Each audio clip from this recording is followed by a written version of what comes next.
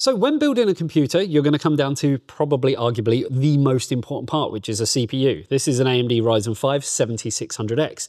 But obviously to keep it cool, you're going to need some thermal paste. And that is where Thermal Grizzly come in. We've got their Duranaut over here. We've got 5 packs of it. And then we've got their Cryonaut over here. Now, I just want to tell you a little bit about Duranaut. This is going to be perfect for those who want something better than what comes with your stock cooler or pre-applied to an AIO.